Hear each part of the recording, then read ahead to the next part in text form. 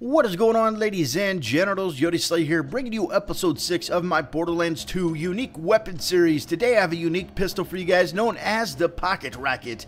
In my case, it is the double penetrating Pocket Rocket. In your case, the prefix of this gun may change, but it will be some variation of the Pocket Rocket. Now this bad boy, has kind of went under the radar. This is going to be found in the second DLC known as Mr. Torgue's Campaign of Carnage, and as far as I know, I had never heard of this before. I had my list of all the uniques pulled up, and I seen that there was a pistol known as Pocket Rocket that was only available in the Torgue vending machines. I was like, I wonder what this could be. Obviously, I kind of figured it would be rockets, but I had no idea that it was going to be like an Unkempt Herald on steroids. Now right there, you can see, I just wanted to show you guys how I actually farmed for this gun. You see I went to the vending machine right here at Pyro Pete's bar. You could do this at any vending machine. I chose Pyro Pete's because I could save and exit and start each and every time right by the machine, and lo and behold, I got the double penetrating Pocket Rocket. If you're unfamiliar with like the Unkempt Herald or something like that, double penetrating is like the best prefix on these guns, and for me to get the best one, I mean, I had insta-wood. I was like, so wait, I got a beastly one,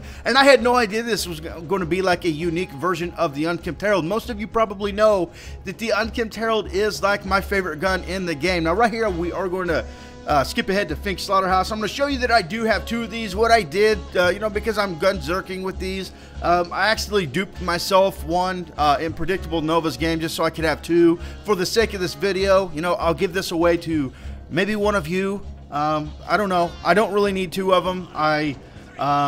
I mean, I might keep it. I'm not really sure. But we're going to skip ahead. You're going to see the action. One thing you're going to see that's different than the Unkempt Herald is the fact that, like, the rockets, the bullets, whatever you want to call them, are, like, so much faster than the Unkempt Herald.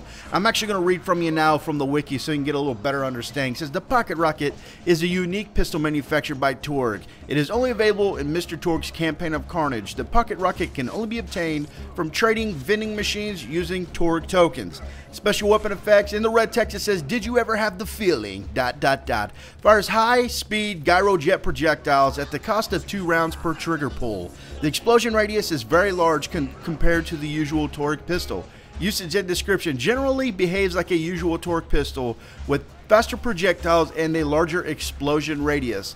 The area of effect and projectile speed work well together for hitting enemies that are fast or in groups. It is also far more useful for hitting enemies that are hiding near the edge of cover, a strategy that is usually difficult to use with the small explosion radius of a standard Torgue pistol. Now the trivia says the Pocket Rocket's name may be a nod to the 1974 children's book There's a Walker in My Pocket, written and illustrated by Dr. Seuss. So there's a little bit more information about that gun that I may have been able to provide for you guys. Now like I said, it is like the Unkempt Herald, but if you're familiar with the double penetrating Unkempt Herald, you know the rate of fire is pretty slow. You may pull the trigger like twice before it shoots once. I don't know if that makes much sense. But like this one, each and every time you would pull the trigger or click the mouse, whatever it may be, it seemed like it would fire. With the double penetrating Unkempt Herald, it seems like you skip a beat. Like, you'll pull the trigger twice and shoot only once, if that makes sense. You'll skip like a trigger pull and fire. I don't know. I'm going to drop the subject now, but the rate of fire and the pull per trigger or shot per trigger pull for this one was a lot higher, and I actually really dig this pistol. I'm not even going to lie. I think it looks awesome, the blue and red and white. I think it looks pretty awesome. Now, if you're unfamiliar with the Torgue tokens, I will have an annotation on the screen in the very top middle of the screen this entire video, but I'm just telling about you now like a boss, to where you can click on and actually see a really easy method to farm for Torgue tokens. They're really easy to get, so I'll put that tutorial up there for you guys that may be confused and not know where they come from. Those that don't have the DLC, they'll probably... yeah, you'll probably be lost. But what it is Torgue tokens are dropped.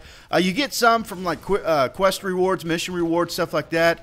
But there's certain enemies in the game at certain points of the DLC that you kill them, they can drop, Torgue tokens. It's kind of like the Seraph crystals or Iridium. It's just another currency within the game, and you can only use them at those Torgue vending machines. You can also use them at the Moxie's bar in the second DLC to gamble. The little vending machines or slot machines, whatever, they go off of Torgue tokens instead of money like in the normal game. So guys, I hope you enjoyed episode 6 of the unique weapon series with the Pocket Rocket. I gotta say, I love the name and it's pretty awesome. I do have a freaking rocket in my pocket. I will say that.